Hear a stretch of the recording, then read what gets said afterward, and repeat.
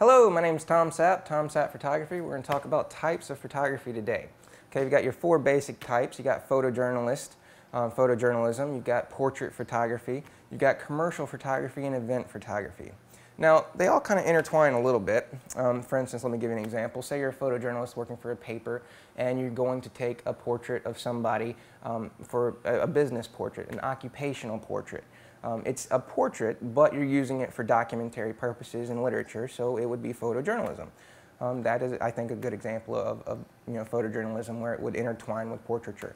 Now, they literally, you can subcategorize them any way you want to. It's literally on in your documentation. Say you're sorting your files. I've got some things that I do where it's people come to me for model sessions.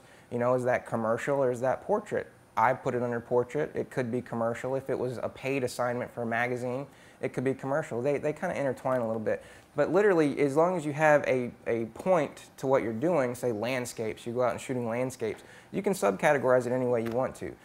You can do weddings. You can do a lot of different things. Horse photography is something I got into. Now, as horse photography could be a subcategory of sports, could be a subcategory of commercial.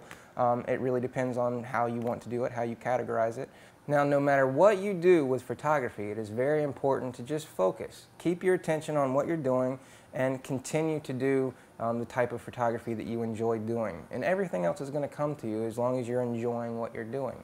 This is Tom Sapp Photography. Thank you for listening.